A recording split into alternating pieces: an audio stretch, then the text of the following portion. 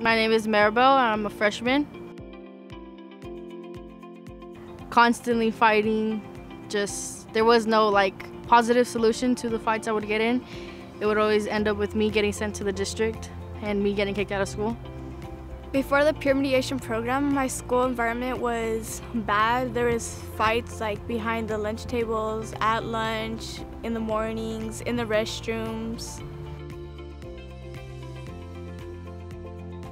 She told us that it involved students going in to help other students. We were all in because we did believe that students helping other students was going to create a positive culture in our school. And by the end of the year, we definitely saw those results. My experience with getting kicked out of school and getting sent to a different school, and then just my experience with fights in general, that made me become a peer mediator. Maybe I could help other people and tell them how it's going to be, and if they continue to fight and continue to disrupt and just not care about school. So I wanted to become a peer mediator because I seen a lot of kids were scared just going to school or talking about their problems because they'd feel they'd get in trouble if they spoke out. So I wanted to somehow help them feel safe to come forward and talk to us.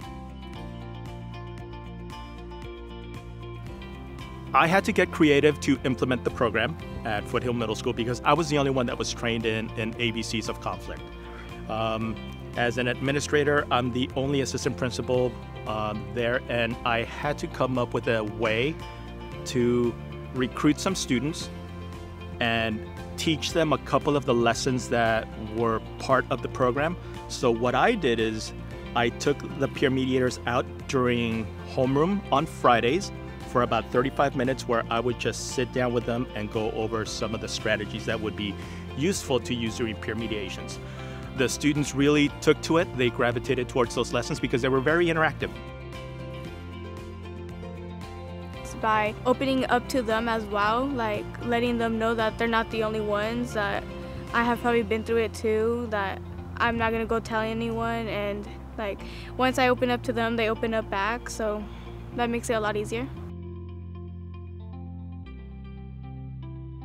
It changed me a lot because I am no longer fighting. I worked on my temper. I learned how to cope with other people, and I learned that I'm not always gonna agree with other people. And it just changed me because I feel like I'm a better person and I'm not as a threat as what they said I was.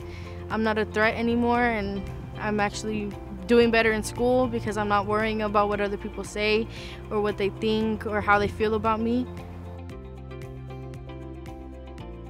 More students are coming forward to the principal or vice principal and talking about their problems, and they feel like they have someone they can talk to. I think peer mediation programs are very important in schools right now because there's a disconnect between the adults and the kids right now. Living through the COVID-19 pandemic and the school closures, we know that students are experiencing something different than what we adults are. And one of the things that students can tell each other is what their own experiences are. I give it a try, and it has really helped me in life, so it could really help them too.